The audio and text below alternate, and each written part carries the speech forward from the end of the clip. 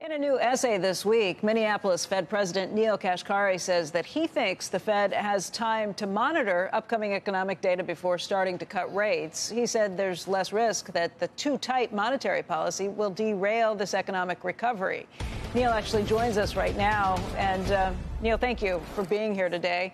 There have been a lot of questions in the market after Jay Powell went on, the chairman of the Fed went on 60 Minutes over the weekend and talked a little bit about how those rate cuts, basically, don't expect them in March. That's been your message as well. What are you seeing right now? Well, we keep getting surprised in a good way that the economy is showing up to be remarkably resilient. Consumer spending is staying strong. The labor market is staying strong, as evidenced by the really strong jobs report on Friday. That's all really good news. And that tells me maybe monetary policy is not putting as much downward pressure on demand as we would otherwise think. And so given that, I think we can take more time, get the inflation data, see it continuing hopefully to come in very attractively around our 2% target. It gives us more time to assess that data before we start reducing interest rates. And so I think this is a good problem to have, but we're trying to figure out some of these mixed economic signals. What would it take for you to think that rate cuts would be acceptable come May? What kind of data would you need to see leading up to that?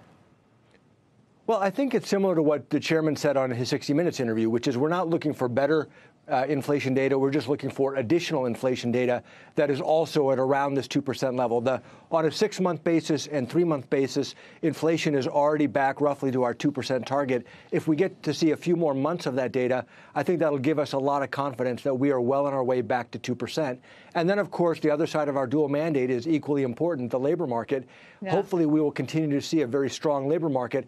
That, I think, would give me confidence that now is the time to start dialing it back slowly. You need a strong labor market to suggest that it's time to dial back slowly? I mean, that's almost counterintuitive. Because Chairman Powell made those comments. They were taped before the jobs report on Friday. That was a really strong number. It was a really strong number. I think there's been a lot of debate over the last few days on the speed with which we would then cut. If the labor market continues to be quite strong, that would give me confidence to say, well, we can dial things back quite slowly from here. If we saw a material slowdown in the labor market, then that would say, hey, maybe we need to start cutting rates a little bit more quickly. And so that's why it's the speed of the reductions that the labor market, I think, is going to have a big influence over. So how many rate cuts are you factoring in for this year right now, given this latest information? I mean, if the Fed dot plots were suggesting 6 rate cuts, what do you think is more likely? I mean, I think we're going to put out a new dot plot in March. We'll see where I'm ultimately at, given the data that we get between now and then. Sitting here today, I would say 2 to 3 cuts would seem to be appropriate for me right now. But again, I don't want to prejudge things, but that's my gut based on the data we have so far. Okay, that's a very different picture than what the market had been anticipating.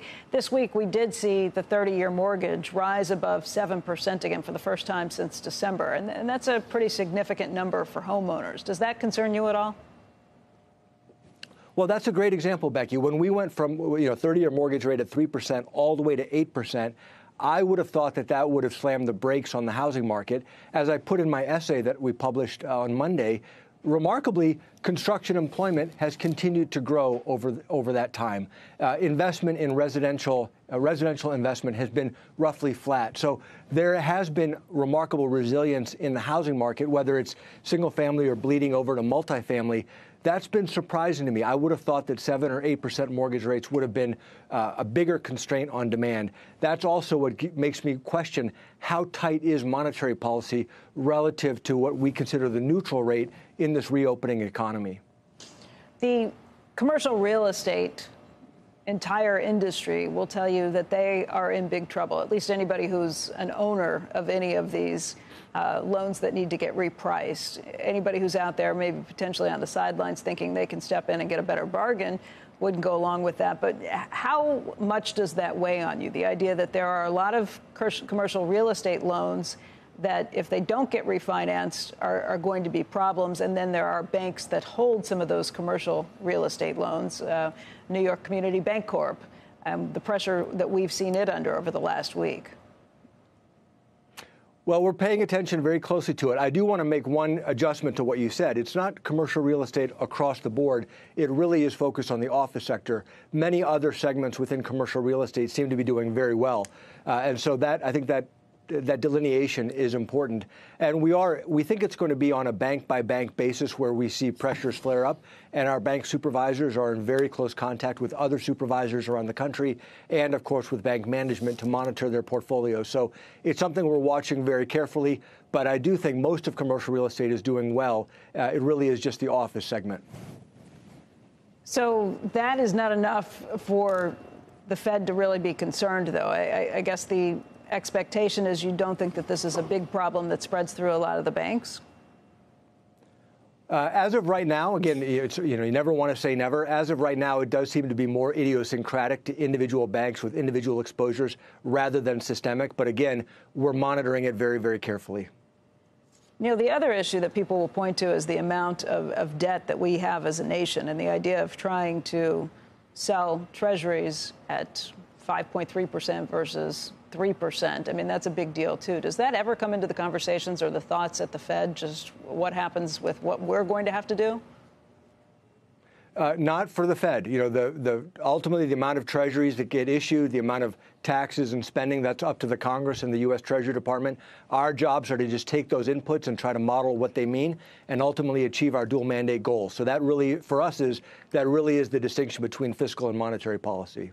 Neel, is growth, economic growth, by definition, do we know for sure that it's inflationary? And where I'm going with this is that you could make the case that if it's not inflationary, there's no reason to try to ever curb economic growth. You ought to let the good times roll.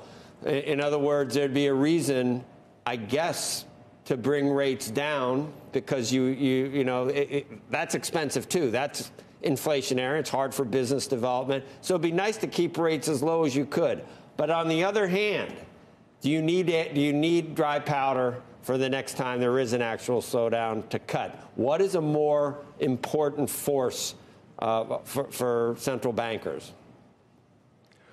Well, I think the core of what you just said, Joe, the scenario you just gave is really about productivity growth. If we do see a big boost in productivity because of AI, for example, then you would expect a higher growth rate, which is non-inflationary. And that would be really positive. And then you would expect then the neutral interest rate would likely be higher in that environment. And then we would adjust policy to not try to tamp down growth, but just to respond to the economic environment. So in that situation, you'd see strong growth, not a lot of inflation, and monetary policy would be supportive of that. And so I hope that's what in the end, I hope that's what we end up seeing.